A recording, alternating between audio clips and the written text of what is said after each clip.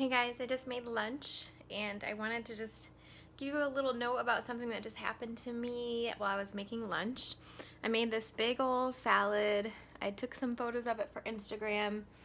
I have my bag over here that I usually put the leftover vegetable peelings and stuff, and then I had these leftover. These are the insides of broccoli stems, and I try not to waste as much food as possible, so I just trimmed off the outside, and I'm gonna get rid of those. I suppose I could use it for a stock or something, but I don't typically have enough room in my freezer to make stock either, so I'm gonna discard those. I'll try to compost them.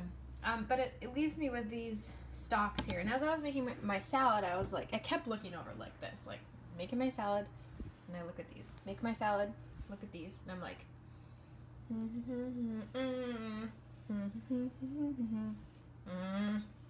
I was like, I don't want to use these. Like, I just wanted to throw them out. But let me show you the trick that I'm going to do to make it real easy to use. What I decided to do, whenever I try to set this up, it always falls.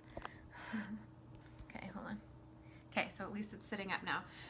I have this grater. You can use any like cheese grater or whatever. I think this is actually technically called a chocolate grater, but I'm not grating chocolate for this. I'm actually going to grate something healthy, the broccoli stems. So I'm going to put a link for this one down below in case you're interested. It's just like a regular grater. But I'm just going to grate the broccoli. So I'll show you in the air. Watch. If you can see my kitchen, it's full of broccoli right now.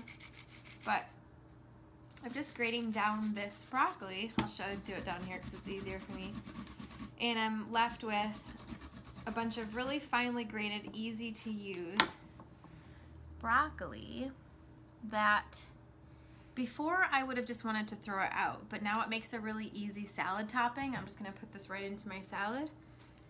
And you get a lot of extra nutrients that way. You don't waste any food, and I think my big problem with it was that I just was looking at it like, I just don't want that. But you know what?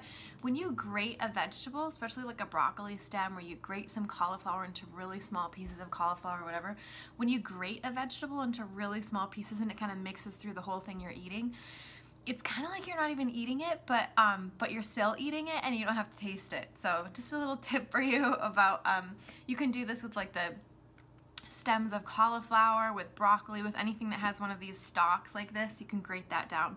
You could do the same thing with carrots and stuff too, of course. But this way you don't have to suffer through like eating big old chunks of it or whatever. Like they make those broccoli slaw salads, and those are okay, but still it's kind of like a little bit too much for me to have to chew. I'm like, oh, I don't really want that. But this way, when it's this really thin, small, it's like kind of like when you put zucchini into muffins, you know?